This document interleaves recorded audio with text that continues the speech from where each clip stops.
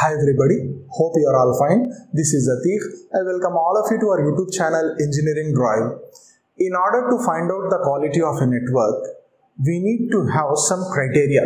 Based on this criteria, we can determine the quality of the network. So today I am going to discuss about what is network criteria and what are the important factors on which we can determine the quality of a network.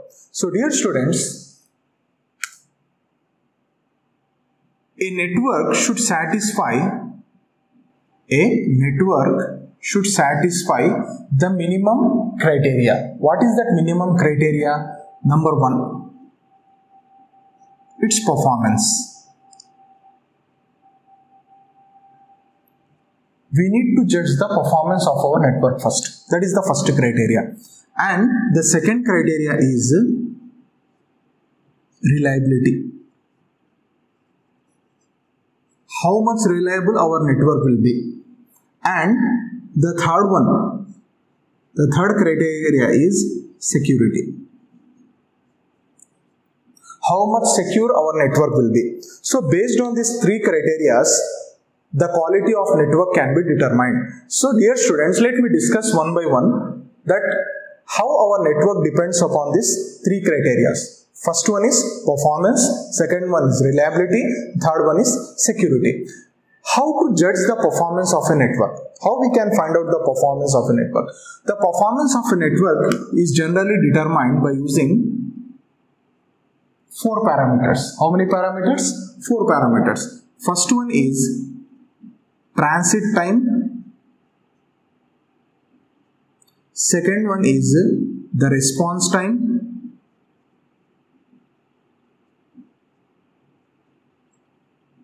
Third factor, throughput, and last fourth factor, delay.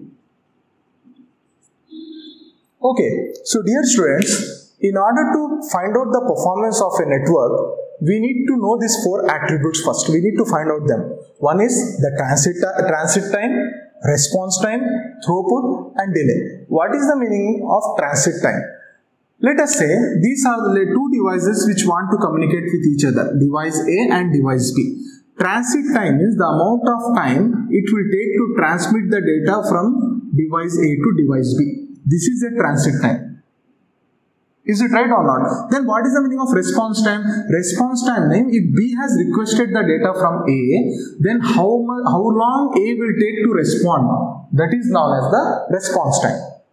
So you tell me, transit time and response time should be higher or lower to know that our network is having a good performance. The answer is transit time must be lower. So in a very less amount of time, the data should be transmitted to B.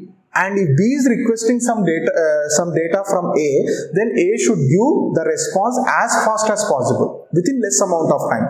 That's why I'm saying they must be lower in order to have a good performance in a network. This is transit time and response time. So based on these 2 parameters, also we can find out the performance of a network.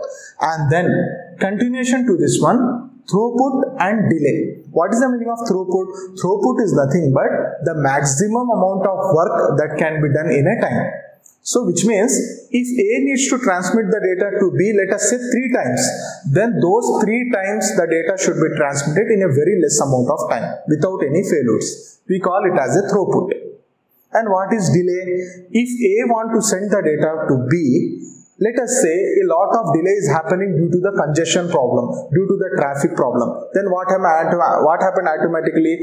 Because of delay, there is a problem with throughput. Because of delay, there is a problem in response time. Because of delay, there is a problem in transit time also. So, in order to judge our network and in order to have high performance, throughput must be high.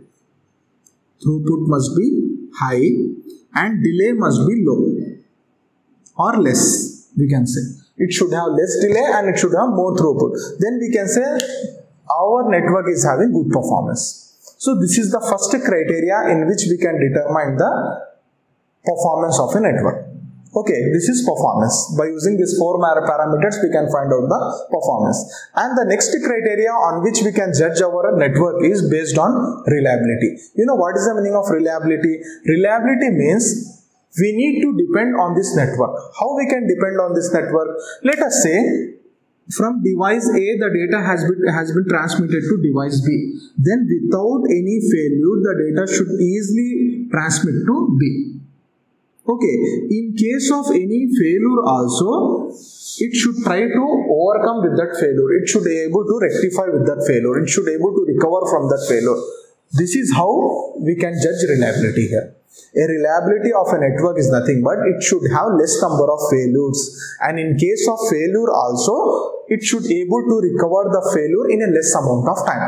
This is what reliability says. Then we can say our network is a good network. This is second criteria, that is reliability. It should have less number of failures.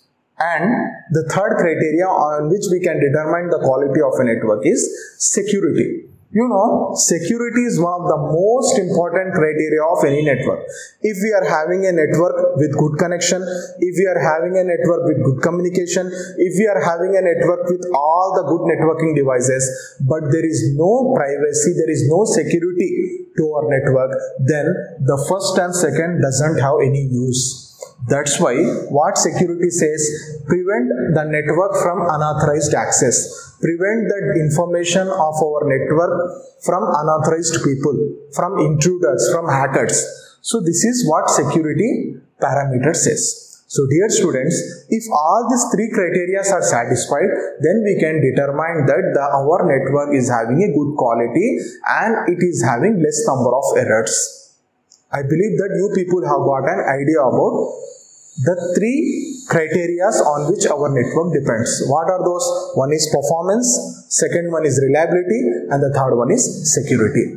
So with this, let me close my today's session of video. See you soon everybody. Take care. Allah Hafiz.